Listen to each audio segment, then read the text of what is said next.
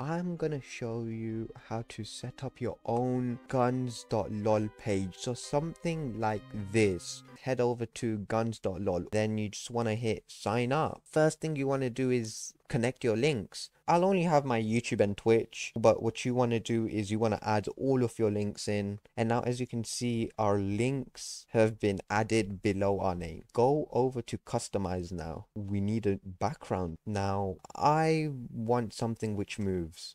Ooh, yeah, so I do like this one. So I'm just gonna hit download over here. You want to upload it as your background. And there we go. That looks beautiful. Profile avatar. I'm just obviously gonna upload my logo, and look at that, I've got it. Next up is audio. Now if you do want audio, you can just go on this website and download a music file. Just hit download, then just put it inside your audio and give it a title. You can also put audio cover on it. I'll just put this as my audio cover. There we go. Click add audio player. I like to turn this on. It just looks cool. And there you have it. That looks wonderful. And then you've got custom cursor. Go over to this website. Once you're here, you can just find the cursor you like. I'll go with this. We want to download the cursor. Add it like so, and then test it out.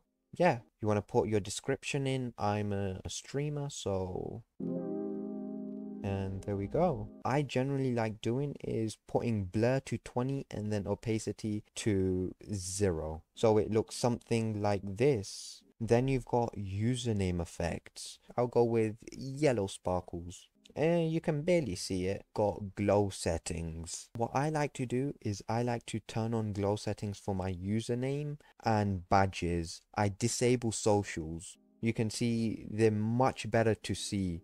Animated title, I like to have it on because what it does, it'll give you a typewriter effect, which is kind of cool. Volume control. If you've got audio, it'll be on the top left and you can basically change it. It's nice to have, so I'll enable that. Connect to your Discord account and click authorize. You should have Discord connected. Once you do have it, go my page. Now you'll actually have your Discord avatar. I like having both on.